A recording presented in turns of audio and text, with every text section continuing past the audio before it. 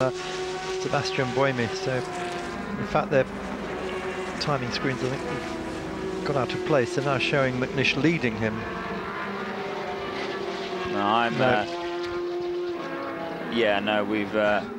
Everything not quite right there. No, I think it looks, there's a glitch there, isn't there? But it's definitely this car in the lead, because as we say, the Audi's behind him.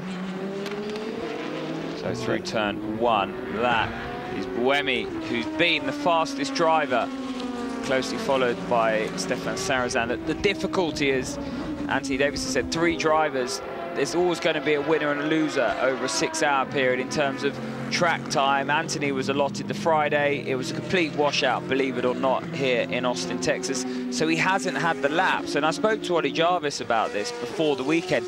Ideally, you would only want 2 drivers. Okay, when you come to Texas, the heat and the physicality of the place means that 3 drivers is a bonus in the race. But in terms of track time, a driver always wants more track time. You know, we are bred that way, and they'll bemoan the fact that they haven't got as much track time as everyone else until the weekend's over, and that's been the case for Anthony Davidson. He hasn't quite been as quick as Buemi, as we're going to have a look at some highlights. Well, we thought we were, but we're back with Buemi at the moment. And Buemi, incidentally, the reason we had confusion there, he was just coming out of the pits. That's why, while we were in the break, we didn't see it. And he has made his 6th pit stop, which is why he's just fallen back behind Alan McNish. So there we go. Yeah, we missed it, and that's why. 2nd in class, so in fact, he is 30 seconds behind Alan McNish, not the other way round, as it was just before the pit stop. So I think that's what the catch-up was there. Yep. We didn't get counted in on that, so can't be sure. But what we are sure is that this car is now leading. Yep, and he is 1 ahead. So Alan McNish really pushing. They both are. I mean, Buemi's been looking so quick, hasn't he, the last couple of laps? That's why they're running 150s, both of them at the moment. And down the hill comes Alan. The 32 car cuts across his bow, and that's the car, of course, with Jan Charouz on board that ran into the back of Stefan Sarazan here yesterday. Now we got the highlights coming up. Now we got them. Right, here we go. Let's go back to the start then. 28 cars on the grid, Audi, and Toyota. And Toyota doing it all it can to use its instantly available hybrid power, but can't quite do it, even though it goes a long way round. Behind them, James Rossiter gets spat out the pack. Had a collision with the Pecom car, breaks the suspension, and that car will go absolutely no further.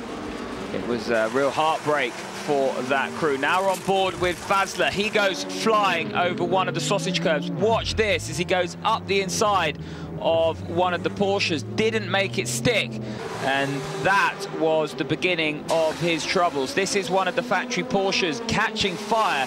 It was actually after the refueling stop. A spark off the tyre change meant that the car literally went up in flames. Then it was Buemi. Oh no, this was Christensen passing Sarazan, wasn't it? Yep, later on. Sarazan giving him plenty of room, then tucking in behind and just sitting there. Just follow the Audi, get a nice tow, keep all the temperatures right. Christensen comes into handover, and Sarazan goes into the lead. That's Loic Duval now jumping in to this car.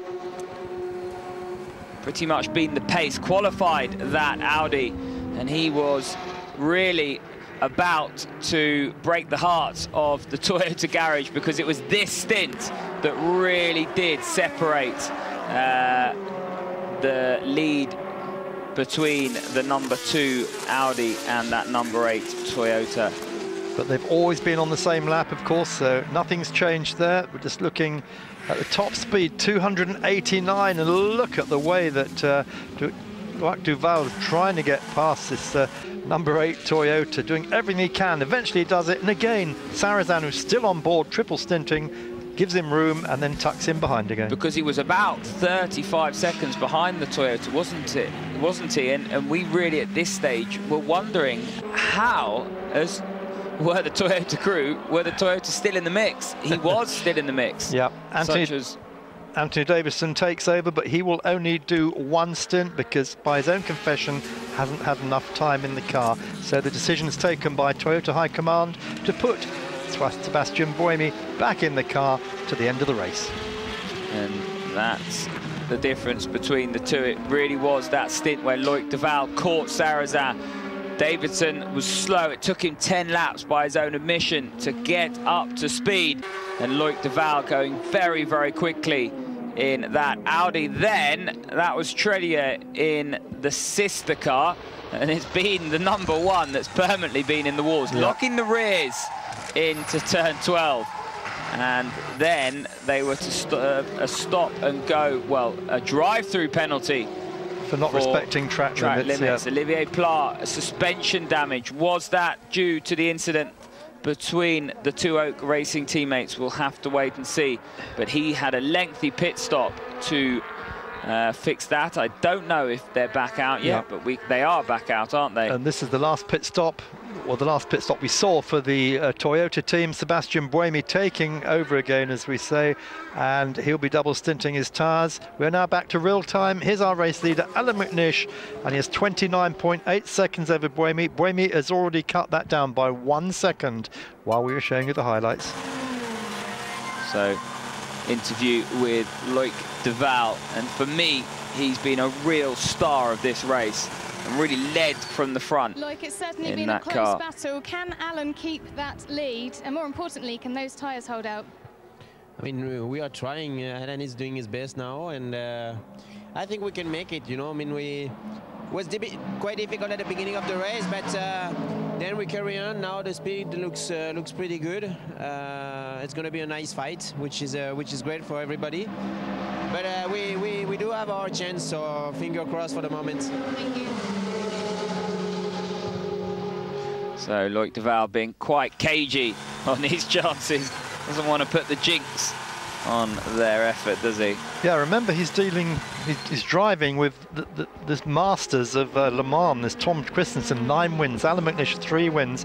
That was Loic's first win this year, driving of those two. He's from Chartres, which is within shouting distance of the Le Mans circuit, and he would just love to be champion this year. That's where he's heading for. We say that it's one of the outstanding drives, but again, Stéphane Sarrazin, triple stinting, and don't forget Alex Brundle, triple stinting and making his set of Dunlops last for that triple stint. How good was that? Oh, there's been some real standout performances throughout the field. I mean, as you mentioned, Sarrazin, Buemi, then Loic Duval, and the likes of Brundle really trusted with the reins of that Oak Racing car. Triple stinted in this heat is testimony to his pace and fitness. And then all the way down the field, the Ferrari drivers, the Aston Martin drivers. It's been a real joy to watch. Plenty of talent on show, and some really, really good and respectful driving. And we've had the odd incident, haven't we? The circuit lends itself to that with the layout. We heard Darren Turner bemoaning. And there it is. Look at that. Isn't that a great track? Yeah, it was beautiful. Yeah, just as we're going into late afternoon, it's 4:10 here in Texas, and the shadows are starting to lengthen already. A very sharp contrast. But again, Tom, causing problems for drivers because certain parts of the circuit are coming over brows straight into the sun. Exactly, and you've got to have your wits about you, and the further through the corner you look, the better. Now that is the 45 car facing the wrong direction. Yeah, that's the Oak Racing car, the multicoloured one, which... Maurice on board, Eric Maurice. On Maurice car, Jacques Nicolet also drives, and... beautiful livery. Yep, that's the art car from Le Mans this year. Here we are. Oh, it's just well, that's an unusual place to go off, isn't it? Yeah, he's just lost the rear end. Yeah, just tap the barriers of the front, hopefully not too much damage, but he can't restart the car. Now this would play into Toyota's hands if we get a safety car, wouldn't it? Because that gap would disappear between McNish and Buemi, provided the safety car picks up them as first and second. No wave by here. They'll be doing a safety car dance right now. Yeah, so what's happening down at that corner? Which turn was that he went off at? That was near the end of the lap. Yep. So I think it was 17. 17, 18, one of those, yeah. Just a very strange place to go off there. Gently nosing it into the barriers. Well, no, it's actually, tell you what, it's near the end of the first sector. Right. Looking at that track layout, so it is near the beginning of the lap. So it's in a dangerous place. The very fact that he's gone off proves that it's capable of happening to anybody, and he's not too far away from the edge of the track. Has he got that running? Because it did look as though he's pointing a bit more in the direction that he wanted to go in. But I tell you what, sitting facing the wrong direction, watching the time ebb away is a driver's worst nightmare. Oh, yeah. Just imagine what is going on in the garage as the mechanics grimace, and you can see all of their hard work and frustration painted in the imagination as you just see. It's just the worst feeling. You almost, it's the one place you don't want to return to, the pit garage, because you just feel so indebted to everybody in and around the team. But if it's a good team, they'll understand that you win and lose together, and that is teamwork. Mike Conway then in the 26 car, still leading LMP2, and they're leading that by, I think, a lap now, aren't they? Over Pierre Caffer and Tor Graves. Still Reika Nissan 1, 2, 3, then it's Lotus in 4th place, and what a result this would be for the 32 Lotus of Jan Charouz. And talking of that car, John Martin is about to be interviewed. Good, over to you, Louise. He started this car. Mike went out on new tyres, and you're debating what you're going to do for that last pit stop. Yeah, I mean, we got enough of a lead. I think it's a minute 34 or something over the PCOM car, so we got a bit of time in hand to sort of play it safe, maybe put a new set on, but I think the way the circuit's really rubbering in, you could probably easily do a double stint. So yeah, we'll see what happens, really. Thank you. I definitely think you'll be able to do a double stint on those Dunlop tyres. And I think somebody of Mike Conway's experience, his pace, certainly somebody who really knows the American way of racing, and may or may not have track experience here. Surely Alan Docking's got someone down at Oak, been just watching what they do, and they've seen Alex Brundle triple stint set of the same tyres, so they'll work it out. They'll understand the time loss of changing tyres, and they'll look at their lap time, their retrospective lap time compared to those around them, and work it out. It'll be a fairly straightforward decision for them. We're going to go for a commercial break. Join us in a moment.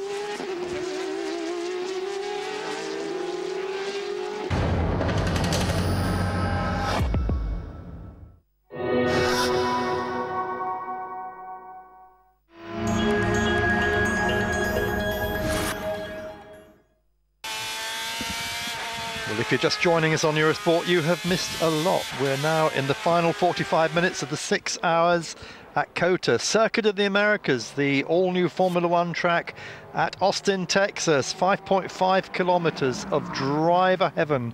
Really is. Tom Gamer, I mean, I think anyone driving here this weekend will come away thinking, wow. I mean, exactly that. You can have cowsheds lining the exterior of the track, because as far as the drivers are concerned, it is just the most unbelievable layout. Just to drive this track is sheer joy. This is the 3rd place car with Marcel Fazler still aboard that, but everybody that drives this track has not got a negative thing to say about it. It's got that Silverstone effect to it. It's fast and flowing. The first and the beginning of the 2nd sector is just absolutely magical. It's one corner flowing into another. It's a snake meandering around, and you're just chasing the throttle, trying to build your minimum speed up lap by lap as you learn the place. Yeah, really, but then on top of that, I mean, the infrastructure is amazing. $400 million sports complex here.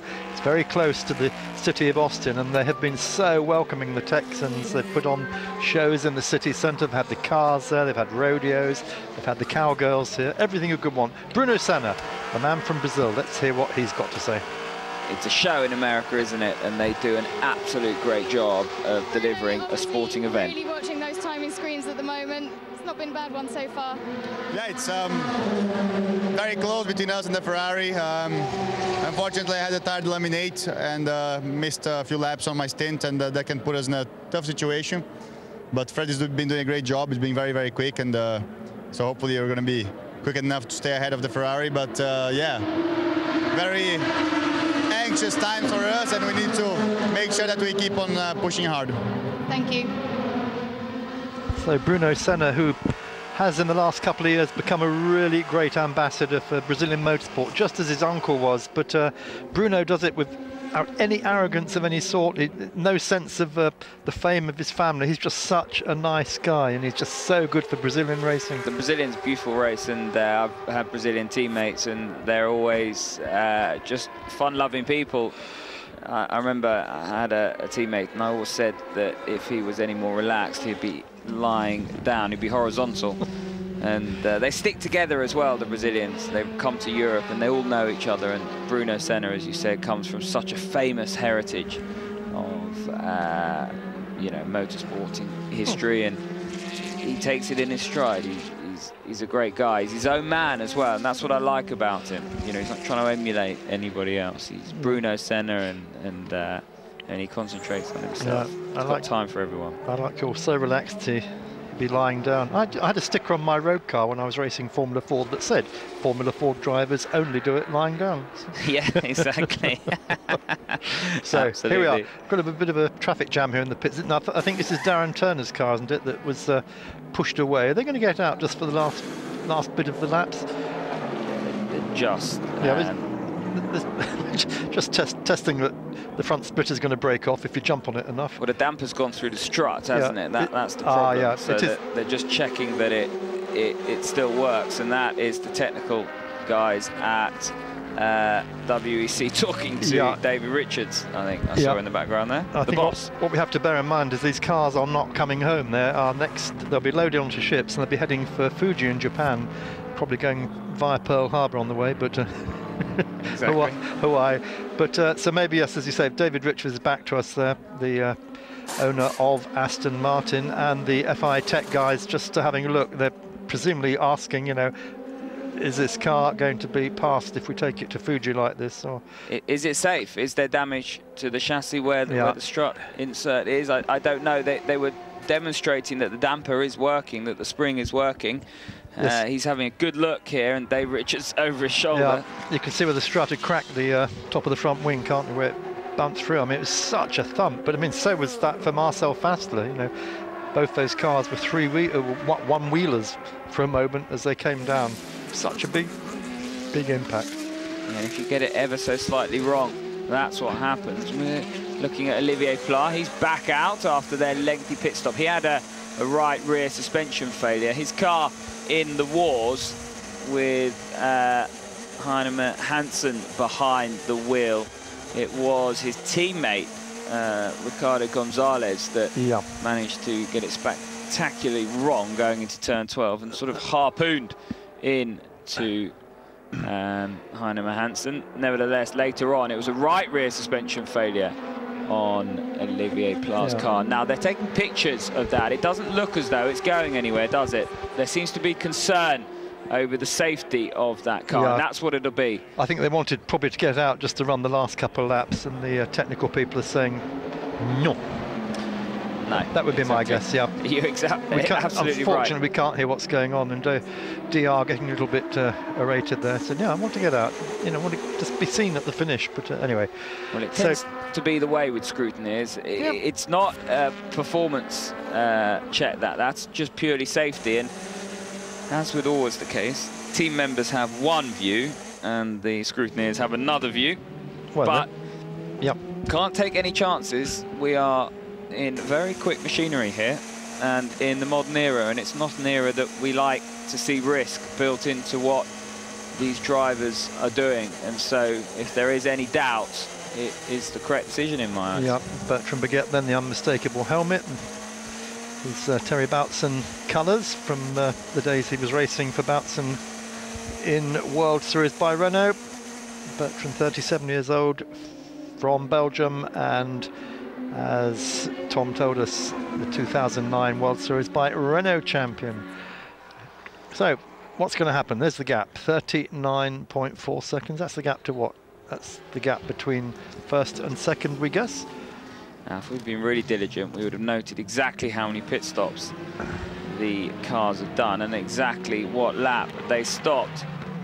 As I said earlier, we don't have access to the simulation software that the engineers will be rifling through at this stage in the race. They will know exactly what is going to play out in their minds. Whether or not it happens on track is a different kettle of fish. It's circumstantial. Anything can happen at any time. Least we not forget, and you have to be reactionary in terms of your strategy. Yeah, and make no mistake about this, Toyota will be using their telemetry that's coming from the car to the pits. They'll be sending that on to Cologne and Japan, and there'll be engineers poring over that. The same with Audi, that'll be going back to Ingolstadt, and they will be calling back the team saying, right, this is what we've worked out, this is what you need to do. So there's all this background going on, computers working overtime, even in this last 35 minutes of the race. They'll all be doing that, same as in Formula One. Absolutely. There is so much data gathered from these cars, and so much of that is trawled through. The chase for performance is really something special when you look at the environments that these technicians, engineers, and I call them whiz kids work in, because they really do. They are number crunchers, a lot more than that, because they make it all happen. The gap is coming down ever so slightly at the top, and on board with the number 2 Audi. Well, McNish will certainly have to make another stop. He can't run for another 35 minutes because it was 25 minutes ago he made a stop. Oh, there's the Chrome car just getting in the way of him. And that Audi with that twisted grin. I was going to say McNish with a twisted grin, but that front just, it's got a sort of sneer, hasn't it, about it, that Audi, since it had that tap in the front. Had a bit of a bop on the nose. It's like a boxer after 7 or 8 rounds, doesn't it? But touch wood, we have had a very, very incident-free race. Basically, a couple of cars, as we know, hitting the track pyramids, those high curbs, high-rise curbs, and self-inflicted damage. But it has been a fairly clean race so far. Oh, really clean. Some great driving on show, and we've only had one safety car right at the beginning. And so that really is testimony to how well these drivers have performed under really testing circumstances. Incredibly hot here, and heat really plays havoc with a driver. It's their worst enemy. Your concentration starts to waver, you fatigue, and all kinds of mistakes creep in when that is the case. You need to be as fit as possible, and these guys are. Anthony Davidson alluded to it, that the testimony to the Toyota drivers, how fit they are, their ability to double stint. They weren't scared of the heat. He used the word scared. I remember when I was racing, when it's really hot, you just think, you know, great. Because ultimately you feel ill at the end of it. It's not a pleasurable experience, because you know at the end of it you're going to be in a bit of a pickle. And we saw, or I saw, Marcel Fazler and Andrea Lotterer. Audi had bought a Cars, the movie, paddling pool, and had it in the paddock on the practice days, and the drivers were jumping out of the car, still in their Nomex, and getting in this paddling pool full of iced water just to try and cool down. Just a bunch of kids. Exactly. A car's paddling pool as well. How good is that? We did just see a graphic there telling us who the leaders were. It was McNish, number 2 Audi, leading P1, P2 being led by Mike Conway still for G Drive, and I guess Alan Docking will keep him in that car until the end of the race. Now there's no point making a stop at this stage. GT Pro, that is led at this time by Jimmy Bruni, and both for AF Corsa cars, he and Kumai Kobayashi moving up very quietly into the lead of that class. And then Aston Martin Racing 1-2, Christian Poulsen from Jamie Campbell Water. Well, we're into the final half hour, just about 5 minutes time, and here we are riding with the number 2 Audi Sport Team Just entry, the R8, which has done such good service this year. It has won everything this year, including the Sebring 12 Hours, which was not part of the championship, but traditionally is used as a season warm-up, and they just blitz the opposition there. And that was with Ollie Jarvis sharing the car, giving him his break. He's been a long-time Audi tester. He's driven for Audi in the DTM, and they gave him a chance to race at Sebring, and he repaid them with a victory there. And that's something Ollie will never forget, no doubt. You know him well, Tom? Yes, I do. I know him fairly well, anyway.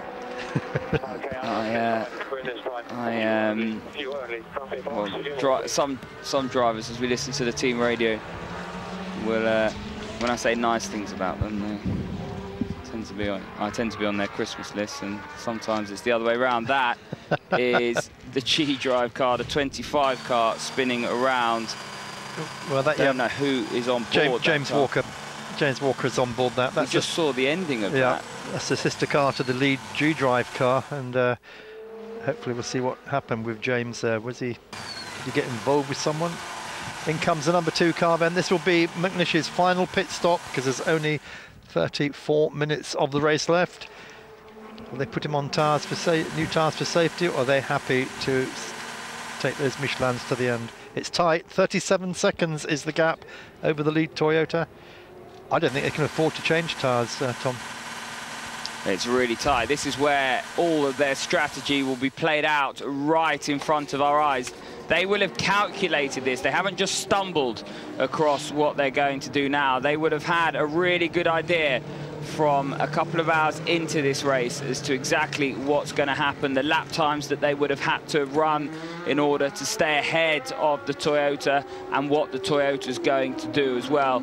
And it doesn't look as though they're going to change tyres. I could be wrong. There are tyres out, but you just never quite know. That is the Toyota, but don't forget the Toyota still needs to stop as well. So don't jump for joy yet if you're a Toyota fan, and they're not stopping for tyres. Nope. So you're absolutely right. Now Audi are going to double stint, and they've had to do that. All credit to Toyota. Toyota forced them into that. Yep. And this is the first time they've double stinted their tyres. Yeah, although of course effectively it's going to be a 1.5 stint, isn't it, rather than a two full That's thing. why they've taken the risk. Nish's got to go for it, yeah. So let's see what the gap is in just a minute when they come out. We just mentioned Sebring, by the way, just to bring everyone up to date.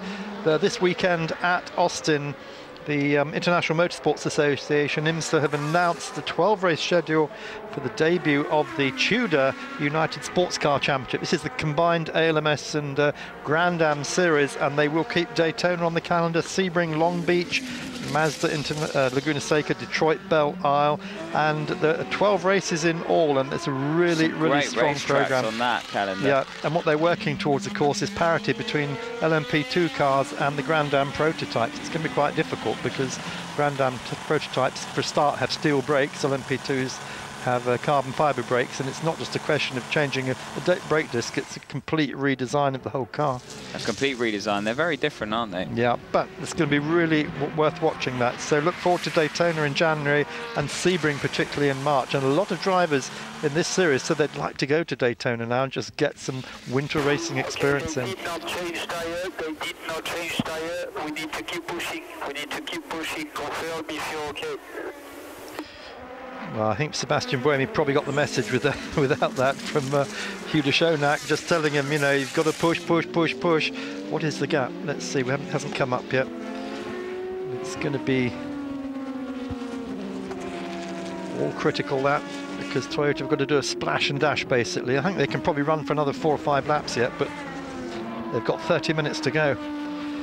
It all is dependent on the pace of Alan McNish, and I'm looking for my time screen to refresh. It has 24 seconds is the gap. That's not enough to get out and back in front. So Buemi's got to put his foot down.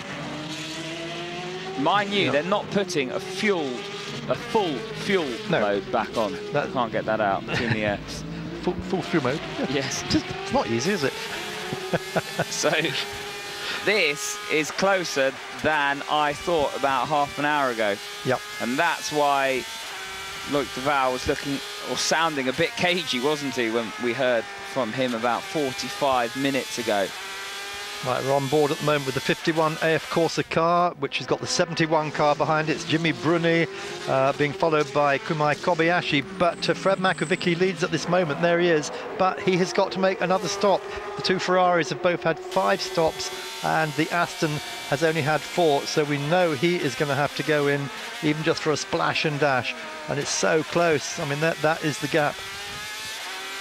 And further down, Aston Martin still 1-2 in GT Am. It's Christian Poulsen in the Danish Aston, the young driver's car from Roland Gutta's Gulf Aston Martin of Jamie Campbell-Walter and Stuart Hall. And it was Nicky Thiem that really did the damage, didn't he, in that class? Because Nicky Thiem managed to get past Jamie Campbell-Walter and just pulled away from Jamie before he handed over to Christian Poulsen. Yep. Real good stint from Nicky Team. Yeah, oh, from all the guys there. And in third place, Raymond Narak is still there, but he has finally dropped off their lead lap. He is now 1 lap down on the 2 Aston Martins. Such is their pace in GTE Am. And here it is. This is for second position.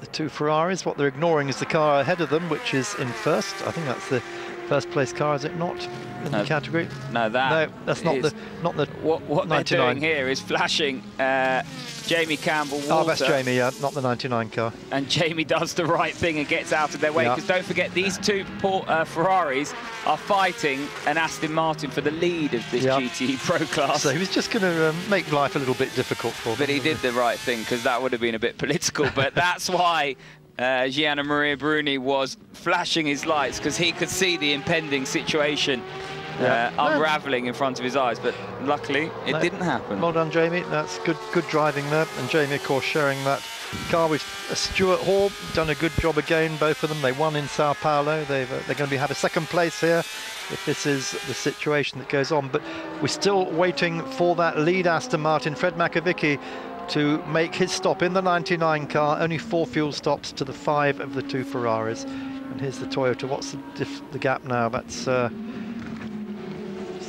he's in. This is the pit stop that will make or break this race, Mark. 25.3 seconds the gap between them. He's not going to do a splash and dash in and out, is he, in that time? Christensen and Duval quite relaxed about it. I'm on the edge of my seat. Yeah, we all are.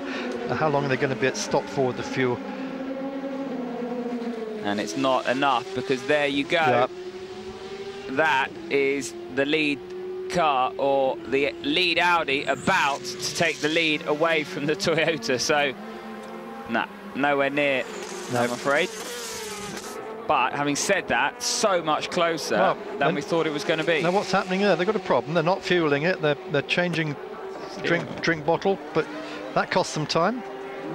I thought I understood you could change drink bottles and clean the screen while you were refueling. That's the one thing you can do, but obviously something else in there. Maybe they realised the lead had gone, and they still needed to do what they needed to do to get the car to the finish. Yep. And ultimately they're fighting the number 1 car. And 25 minutes. That number 2 car could yet have a problem. Still got the length of a Formula Ford race to go.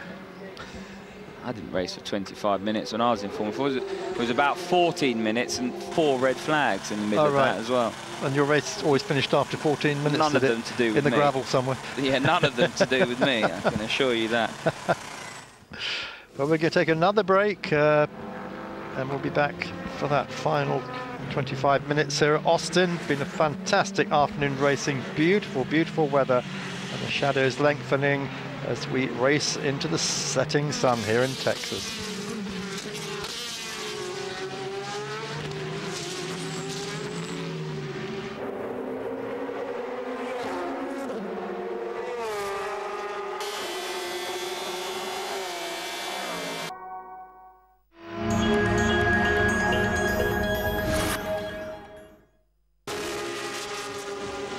It's that time of day. We're going through to the finish now. There are just some 23 minutes left and everything to play for. It's hotting up in all the classes, including the lead class.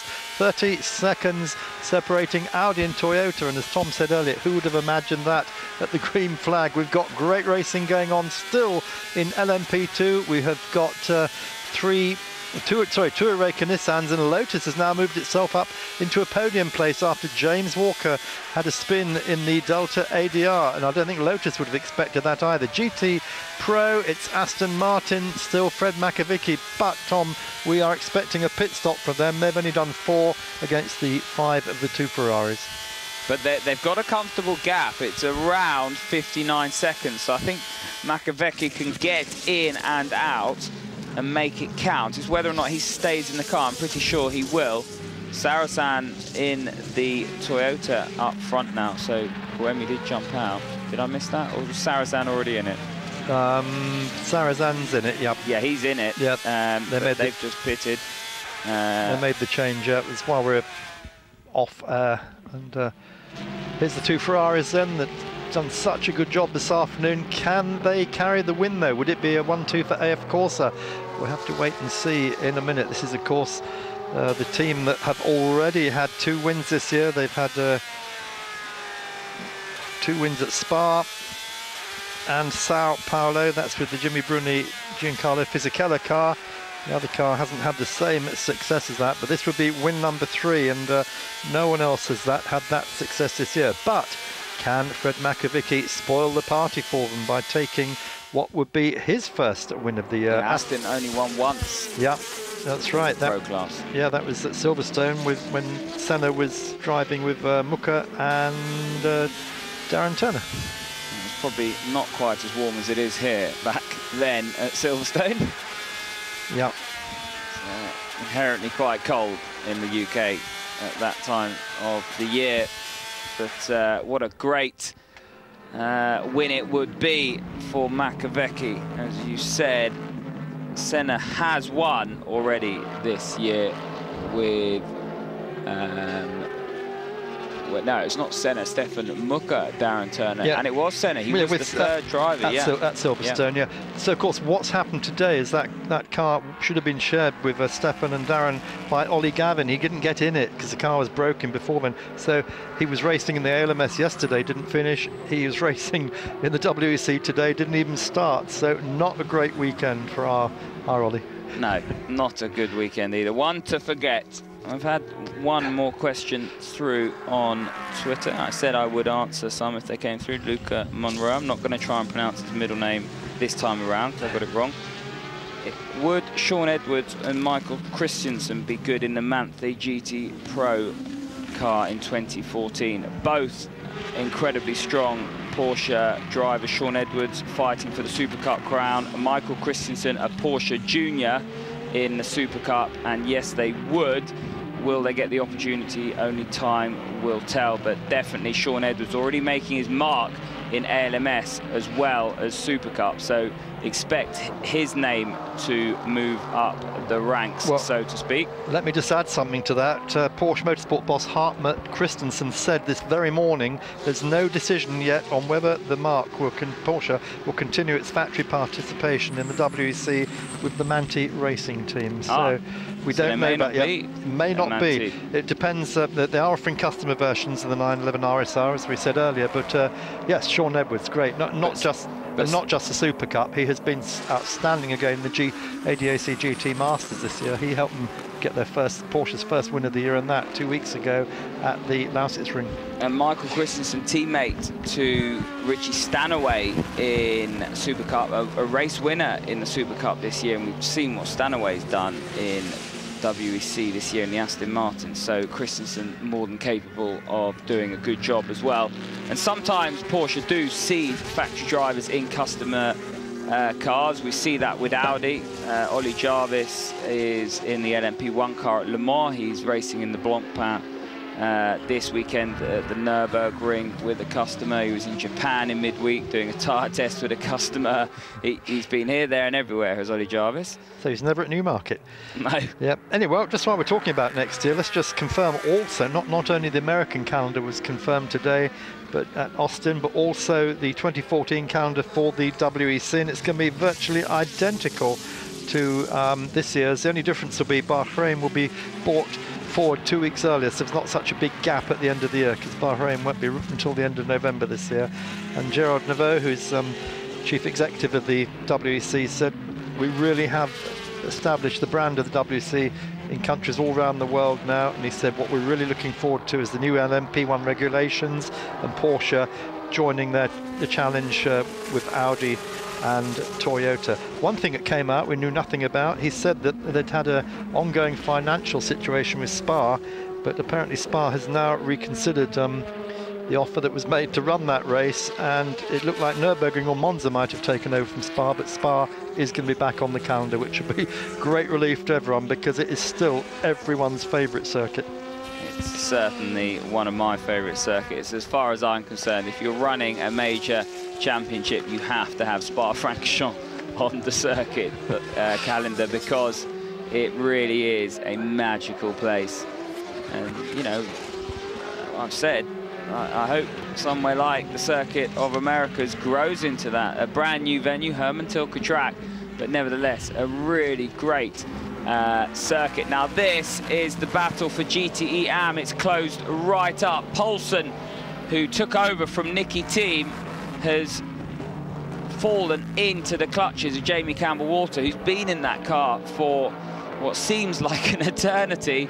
And with 16 minutes left on the clock, you'd be a brave man to bet against Jamie Campbell-Walter getting past Christian Poulsen. They are teammates, so rule of thumb is do not risk anything and certainly no contact. But it looks as though Campbell-Walter's pace is definitely far superior to Christian Poulsen's at this stage in the race. If Jamie in the 96 car could pull off the win today, that would leap him and Stuart Hall into the lead of GTM, because at the moment they're only 2 points behind the championship leader, which is the IMSA Porsche, and then 8 Star Motorsports. So everything to play for here. There's still a long way to go in the season, though. Just to remind everyone, we've got 3 more races after this.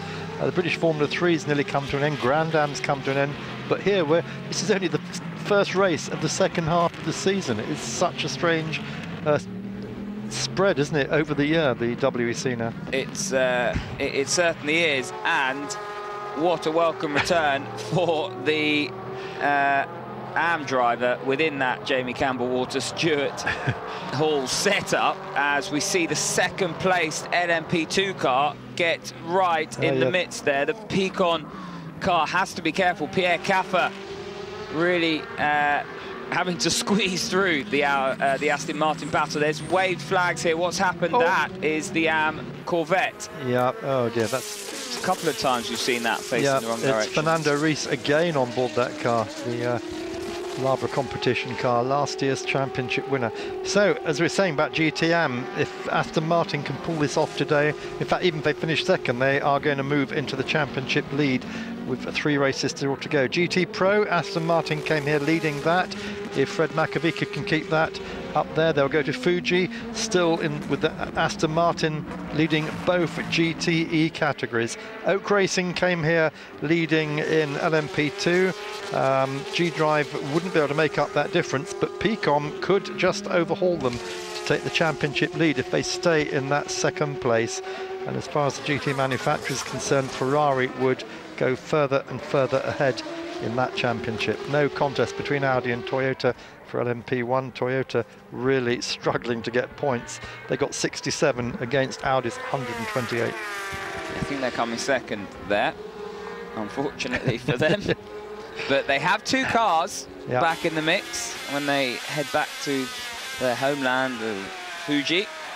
And that'll be really nice for the Japanese fans to see that.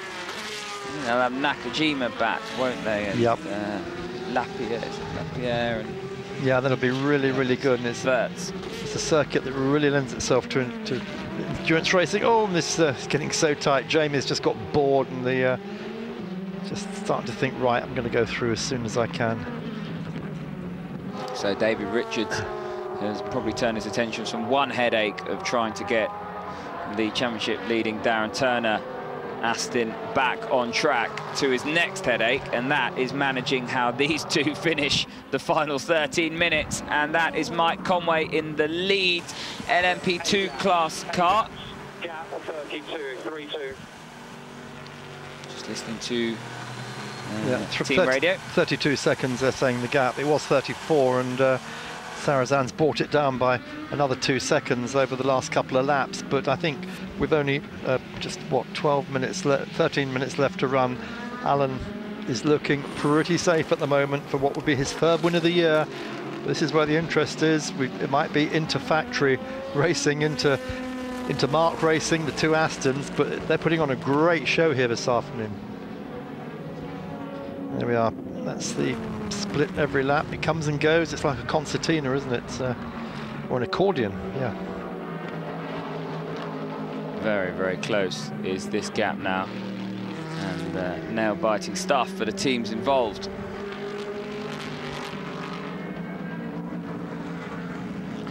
So just 12.5 minutes left to go here at Austin. It's been a 6-hour race. It's been a very, very interesting race. Fascinating for everyone, the drivers particularly, who've all just fallen in love with this beautiful 5.5-kilometre facility outside the state capital, Austin. And of course, Formula One will be back here in November again for the second time. It's Lewis Hamilton who won here last year. Can he repeat that?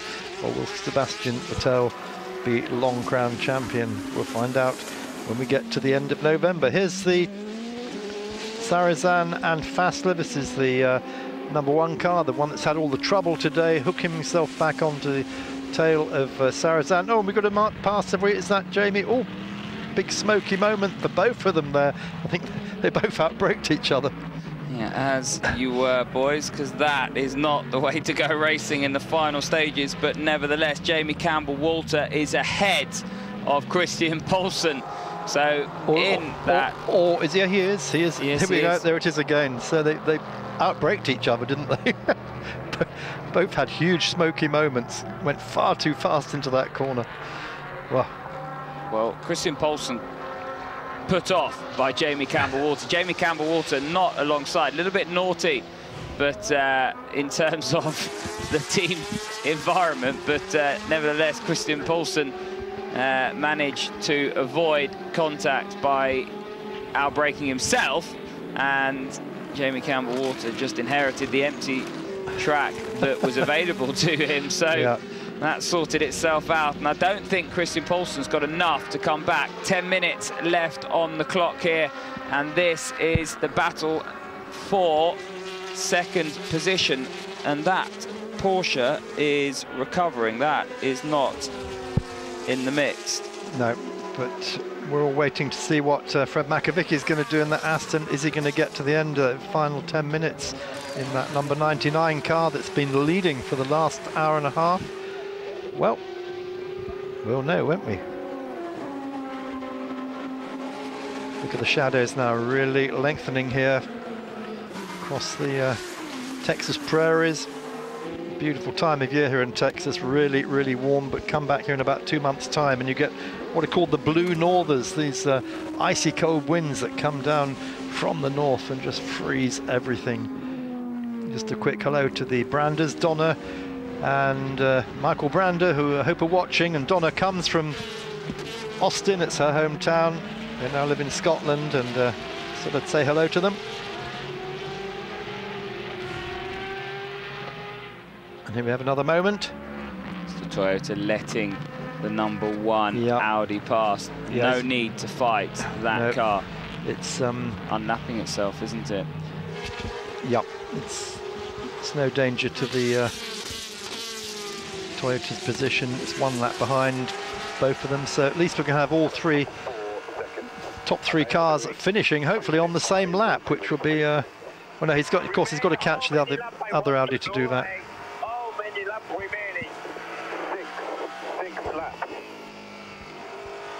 What's Jamie saying there? That wasn't Jamie, that's the 99 car, isn't it? The that's 99 car. Fred McAvicky. Just getting on top of how many laps were left and what the gap was. This is... Yeah, that would have been John Gore from Aston Martin then telling Fred exactly where they were. So obviously there's no plan to call him in. So what's the gap? That is, Fred is now 24 seconds ahead of these 2 cars. And they haven't changed.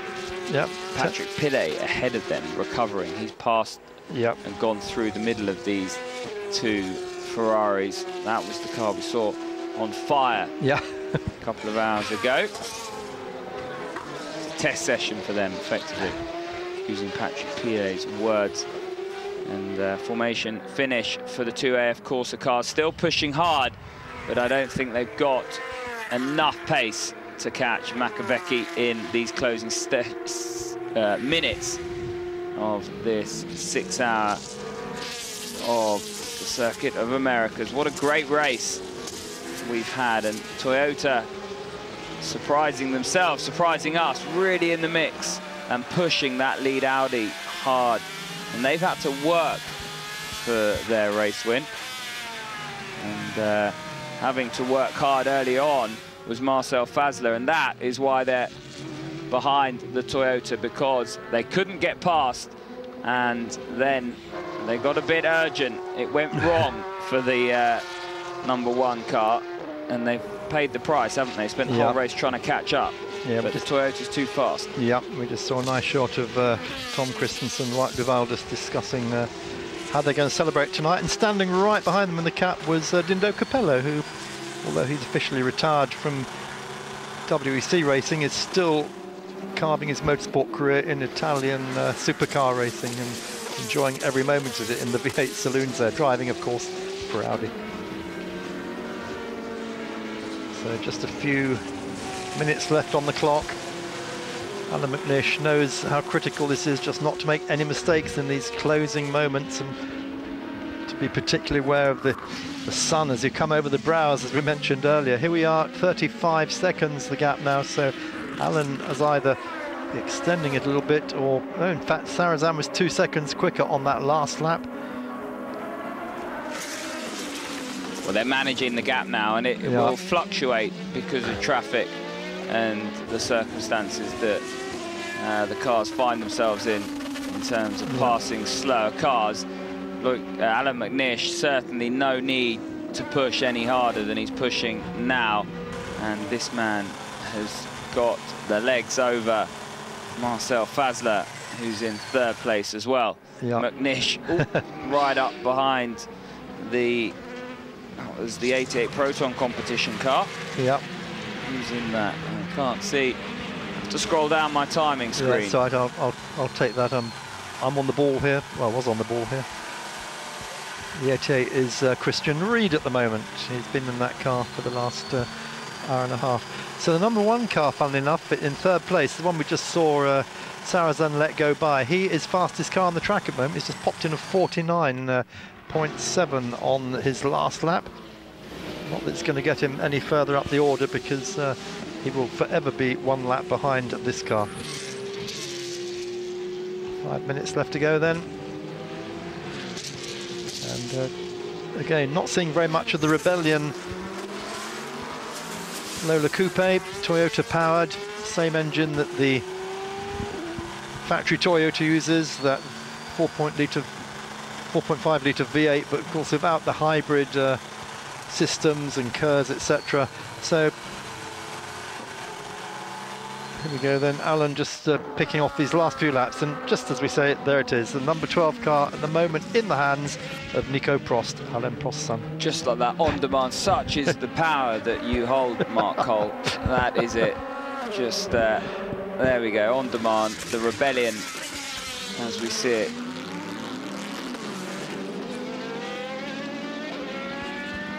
Nico Prost on board the Rebellion in 4th place. Driven a very good race, have all the drivers in this car, and it has been very quick indeed. Hasn't quite been quick enough to challenge the Audi in front of it.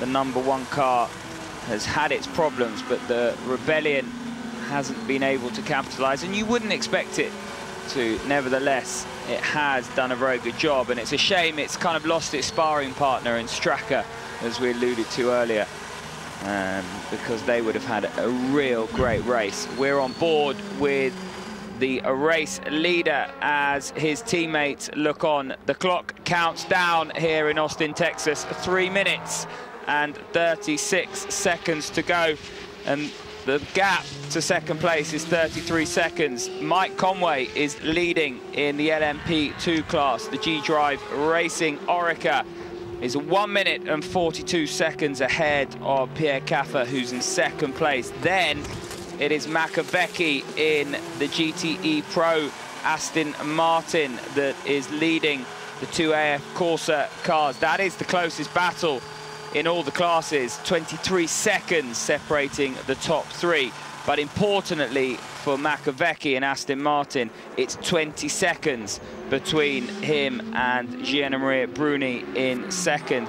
Then Jamie Campbell-Walter, we saw that move for the lead over his teammate Christian Poulsen. He's pulled out a gap of 1.6 seconds now in GTE AM. So that is very, very close indeed, but I can't see Poulsen coming back, but we'll have to wait and see. Still, with 2 minutes left, anything can happen. I keep saying it. Yep, don't tempt fate. Well, so 2 seconds a lap quicker at the moment, Sarazan in the Toyota. Not that's going to make a difference because that gap is still around the 32, 33 second mark. Here is the third place car, Marcel Fasser on board, Nico Prost fourth for Rebellion, and then Mike Conway in fifth place overall for G-Drive, leading LMP2. Great afternoon for him, and that'll be back-to-back wins after Sao Paulo for the man who's had 2 IndyCar wins, as well as making his name in sports car racing. Big vibration there on the #1 car. They did report that from very early on in the race. Marcel Fasler, the first driver in that car, and it's had that vibration ever since. I don't suppose. Yeah, I doubt if the front suspension is in a great alignment, is it? They'll have to sort that out between now and Fuji. Well, I hope none of the drivers have any fillings, because they might not still be in their teeth by the end of this race. So probably the last lap. It is the final lap as he comes out of the shadow of the main grandstand on the pit straight. Big gaggle of cars at the top of the hill, and Alan just threading the needle as he, well, just back off a little bit, Alan. Don't get yourself put out of the race at this stage, because you have to finish these races, unlike in IMSA. If you don't take the checkered flag, you are not classified. There's the Oak Racing art car, and the car is going to make the finish too. So great onboard shot, and just look at this, some of these blind brows, Tom. You know, you must wonder where you are from time to time. Well, they're long corners. You spend a lot of time in those meandering corners. Turns 3 down to turn 8 and 9. And you're constantly chasing the throttle, working with the slip angle of the front tyres. And it is a real marvel. If you can get through there quickly, you've done a good job. Now on to the 1.1 kilometre back straight, and Loic Duval getting ready to take the plaudits. Yeah, he's not going to tempt fate. He knows that they're there into the final corner then. Alan McNish heading for his 3rd season win. This will be after that win at Le Mans, an absolutely fantastic win, and also at home for him at Silverstone with Tom Christensen and Loic Duval as he comes into the final couple of corners out of turn 20, past the pit lane entrance, and then onto the pit straight, and he will take the checkered flag as he comes out of the next 2 corners. What a faultless drive it has been by Alan McNish, Loic Duval and Tom Christensen. They've really deserved it, because together with their crew, they've been absolutely faultless the whole of this 6 hours. Checker flags waiting. Daniel Poitras, the race director of the World Endurance Championship, gives the flag. Well done, Tom. Well done, Loic, and well done, Audi. Martin Pass there, Audi's press officer, patting Loic on the back. Alan McNish then delighted. Let's see if we can get on-board radio. There's the #1 car. Incidentally, the #1 car in the hands of Marcel Fasler, fastest lap of the race, 1:47.3. So they've come home with something, as well as a podium finish and more points. But McNish and Duval and Christensen go even further ahead in the championship. I think that was Benoit Trellier that set that fastest lap, wasn't it? It might have been Fasler. Yeah. But nevertheless, it's the right car. It's that car, yeah. And there's Andre Lotterer just being congratulated on their podium finish. But let's not forget, Toyota put on a great show against Audi. Only one Toyota, remember, against 2 Audis, which is always going to be a handicap. They'll have 2 in Fuji, though, next race. And the Aston Martin Racing flags wave, because they have done the double. They've won the GTE Pro Class. Makoviecki crossing the line ahead of Gianna Maria Bruni and Camus Kobayashi. And in the LMGTE class is Jamie Campbell-Walter ahead of Christian Poulsen and Norak in the IMSA Performance Matmut 911 GT3 RSR. So a very good day in the office for Aston Martin. That's right. Apart from Darren Turner leading the championship and not finishing. But to take 2 wins and a podium in the GT classes against Ferrari, against the factory Porsche team, David Richards should be mighty pleased with himself and with his boys. What a great job they've all done, not just the drivers, but the whole of the crews under John Gore, and of course not to forget the young drivers Aston Martin team under Jan Struve. So here we go, there's the Eureka winner. It's your pal Mike Conway together with John Martin and Roman Rusinov.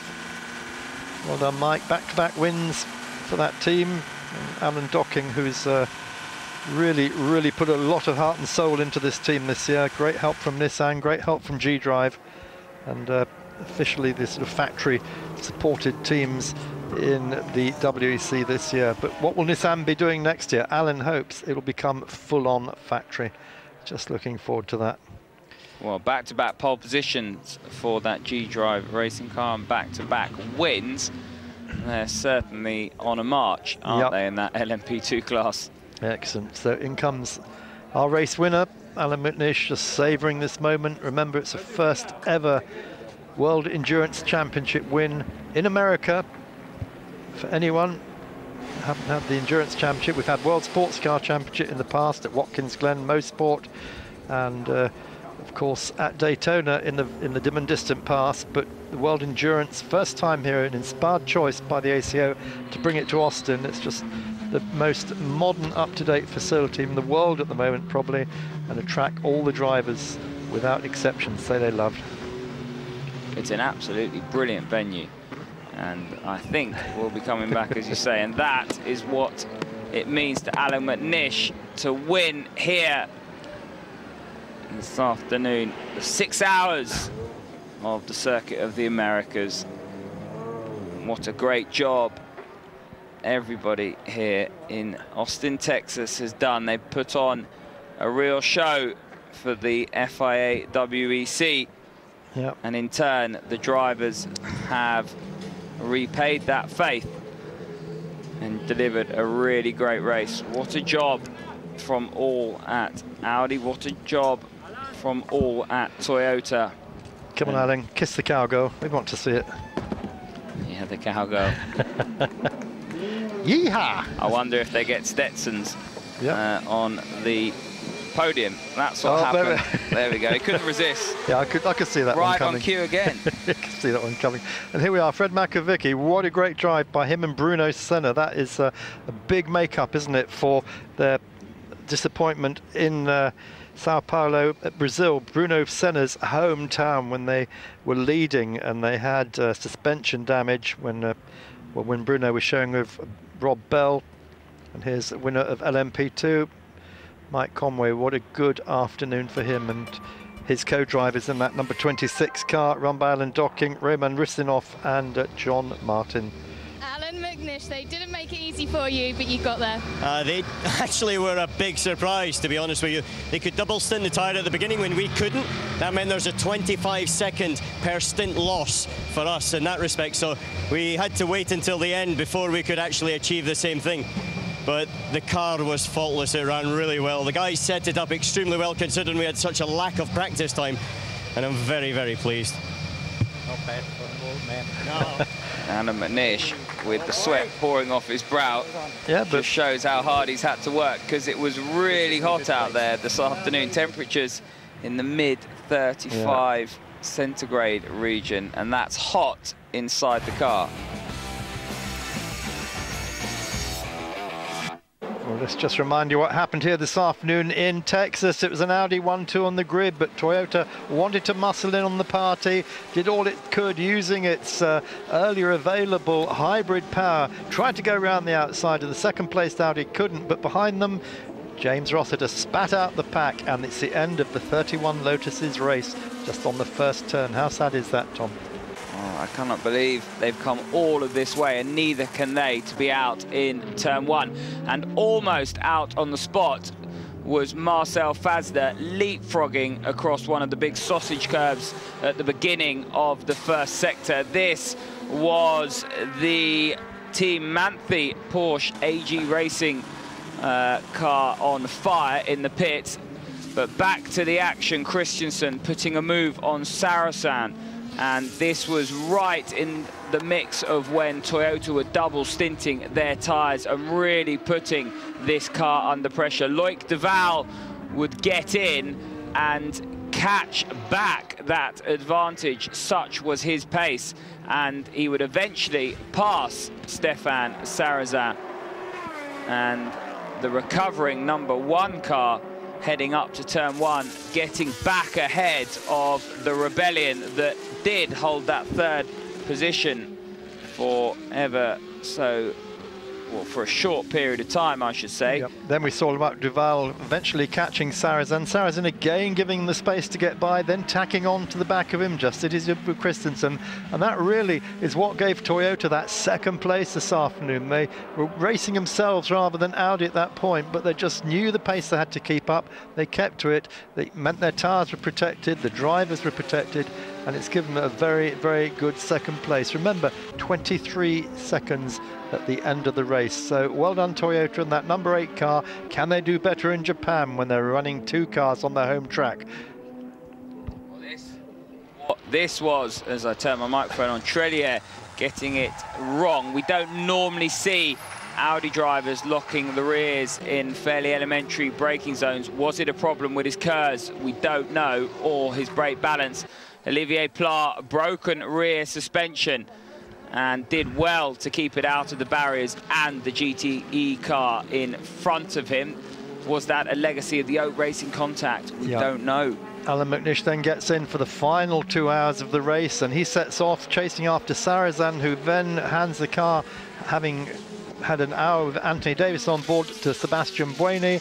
But it's not enough, and even with Sarrazin back on board, Alan McNish can take the win for Audi for the 3rd time this year after Silverstone and Le Mans, with Tom Christensen and Loic Duval. Well, this is always the interesting moment. Let's hope we can catch some snatches of conversation as the Toyota and Audi guys all swap notes. It's organised chaos in the room. That way? No, go back. Before we receive the drivers on the podium. Yeah, it's LMP2 first they do, so...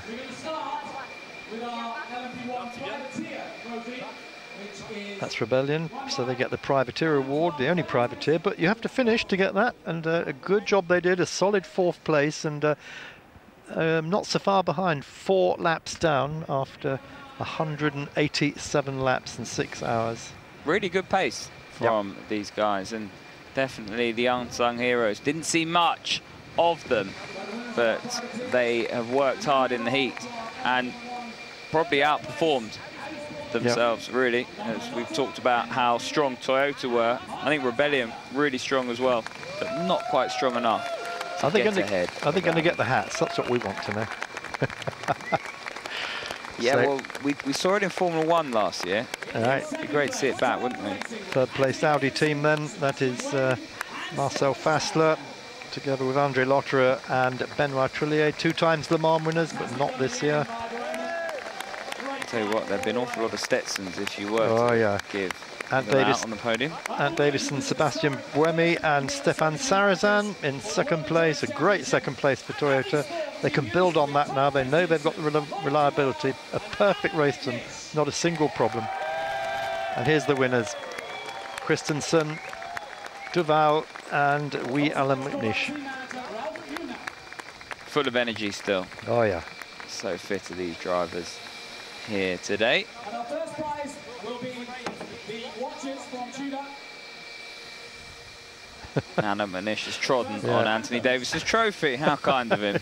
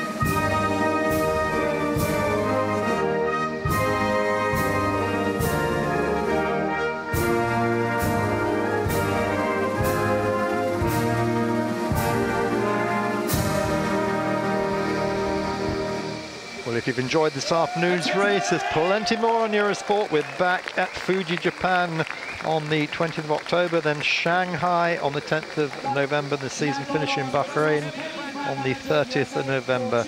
Quite a late end to the season, but as we said, that would be brought forward 2 weeks next year. So a really exciting year to look forward to. All these guys here on the podium, plus Porsche, fighting for outright victory. That's a nail-biting thought, isn't it? So the trophies being handed out.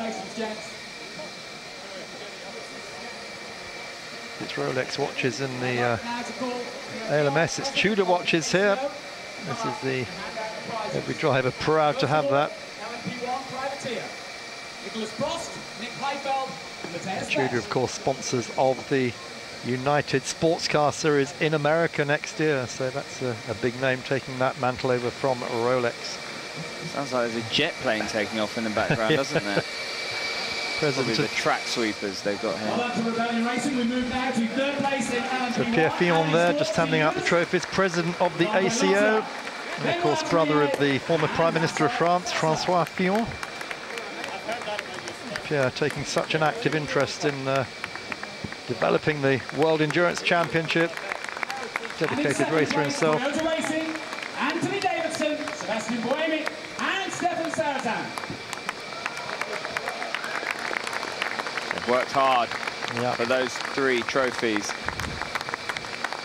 What does the flame signify? Do they have fracking in Texas? Exactly. I was just, you know what? You read my mind.